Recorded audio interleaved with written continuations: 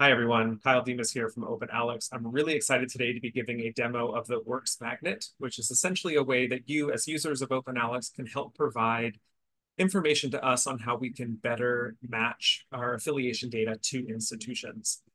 Before I go into that, I quickly want to show this slide. If you've seen one of my presentations before, you've seen this, but basically every time we get new works indexed to OpenAlex, we get what we call affiliation strings. And here are just a few examples of what those look like for the University of British Columbia.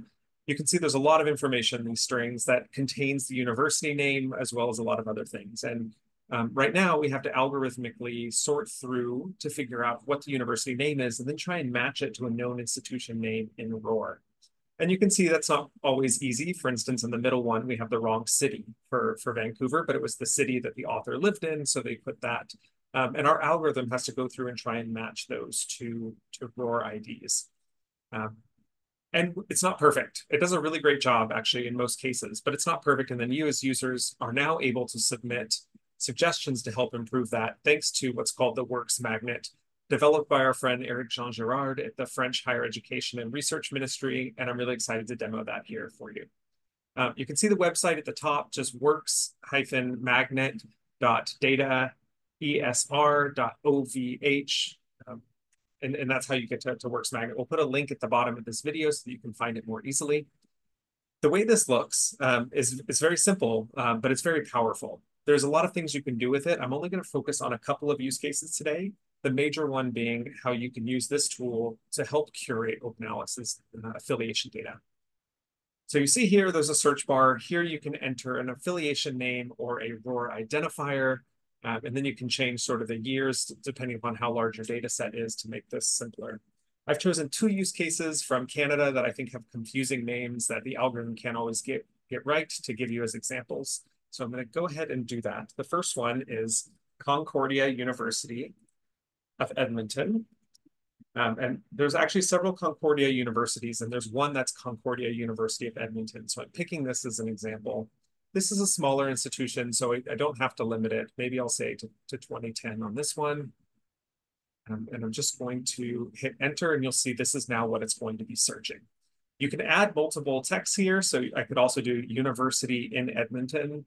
So you can have several things that you're searching at once. For now, I'm just going to put this name and hit search. And you'll see it's thinking right now. What it's actually doing is searching the OpenAlex database for that raw affiliation string data field to see what matches Concordia University of Edmonton. And it's already populated. It was actually much quicker than I thought it might be. And you'll see these are a few of the different use cases that you can do with the Works Magnet. We're just going to focus on this first one on the left, which is how you can improve our RoR matching in OpenAlex. So I'm going to click on that. And this is essentially what it looks like. You've got this table where you have the OpenAlex raw affiliation string. And then the next column is the RoR as we matched it. And then you have the ability to edit that RoR and improve it. And then on the far right, you have example works of the DOI.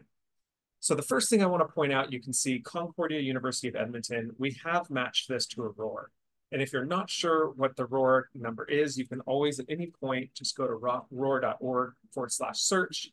I'm going to type in Concordia University of Edmonton.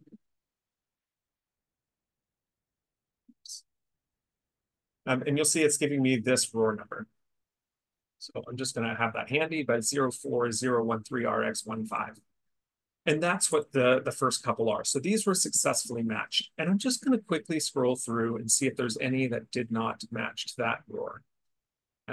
You can see these are actually pretty good. It looks like most of these matched. So I'm going to show you one other feature in here that can help refine this. Within the search that you have already, you can add additional searches. So I know there's another Concordia in Montreal. I know there's another Concordia University in the United States. So maybe I'll do United States and just see, okay, great. So you can see the Michelin School of Management, Faculty of Management, Concordia University of Edmonton was the string, but this time we actually matched it to a different RoR record.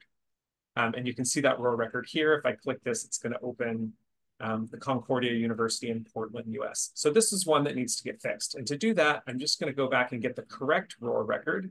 I'm going to copy that. And then over here, I'm going to use this edit button. And I'm going to copy and paste the new one over that and just hit OK. And you can see now there's a modified by user correction thing that's very large. Really important point here, you should really double check these. We will go through a verification process on our end, but it makes everything much easier if you do a really careful job when you're editing this part. If there's multiple RORs in there that we've matched to a string, make sure when you're separating with a comma that you're just replacing the one that should be replaced, or you're adding a new one with a comma, or you're deleting one. Just to give you an example to make sure that you actually have the right one, if I click on this DOI before I submit this, Belt and Road Initiative, if I click on this author, you can see this is the Concordia University of Edmonton. So this is the university that I thought it should be and not the one that was matched. So I feel good about confirming that. And from here, I'm just going to, for now, hit send feedback to OpenAlex. When you do this, it's telling you that I'm only submitting one raw affiliation string, but to put in your email. So I'm going to put kyle@rresearch.org. Don't worry, this is not going to be made public. This is going to go to a GitHub site with a whole bunch of recommendations for us to fix, but your username or your email will not be on there. Instead, there will be a unique identifier, but this is for us at OpenAlex to be able to contact you with further questions about it if we need that. So I'm going to hit send feedback to OpenAlex. You can see it's already been saved. I'm just going to click on this link so you can see what it looks like on the other end. Now you can see there's 2,056 open queues. And this is something that we've just started rolling out. We're really excited about it, but there's already been a lot of interest in it. And you can see this is what I submitted. So if I click on that, you can see there's correction needed. It's got the new RoR, the previous RoR that needs to be fixed, the works that affects. So those are the two publications that have those DOIs on the right. And then the contact. Okay, so that's one example, but another example I want to show is actually starting not with the searching a string, but instead searching for an actual RoR ID. So I'm going to go back into RoR and I'm going to find University of Western Ontario, which has had many different names over the years, but I'm going to use this RoR ID to show you what happens when you do that. This is a larger university, so for the sake of this demo, I'm just going to change this to 2024. I'm going to put this in, and now you see it's not just populated the RoR ID, but it's also populated all of the names from the RoR record. So it's populated these as well as things to search. There is another feature here that you can get the children from RoR. So I think Western hasn't mapped these, but many universities have mapped children or sub-affiliations. And if you click that, it will populate all those. For now, I'm just going to hit this and hit search works. I mentioned that this is a little bit of a bigger university, so this might take another moment. Again, it's still pretty quick. But if you are doing this the scale of your whole university and you're at a large university, you want to do multiple years, this could take a few moments to load. But in this situation, I want to first go back and see what the RoR for Western was. It was 02GRKYZ14. Okay, so when I go back to that works magnet, oh, you can see the first one is not that. So Western University, London, Ontario, this one was correctly matched. This is good. But this first record, Western University, has actually been mapped to something called Western Caspian University. I'm just going to click to open that RoR record. Okay, this is probably not the university. So this is good. So you can see Western Caspian University uses an alias Western University. So sometimes that makes it hard for our algorithm to differentiate. But just to confirm that I am looking at the right university, I'm just going to click on these DOIs. And it's going to go to the landing page for the works. So I can just confirm which university it's actually talking about. Not sure why that one's taking so long. Maybe I'll load the other one. Okay, so you can see this is the Canadian Urological Association Journal. All of the metadata here just says Western University. So that is probably our Western University, not the Caspian one, especially since this is in a Canadian journal.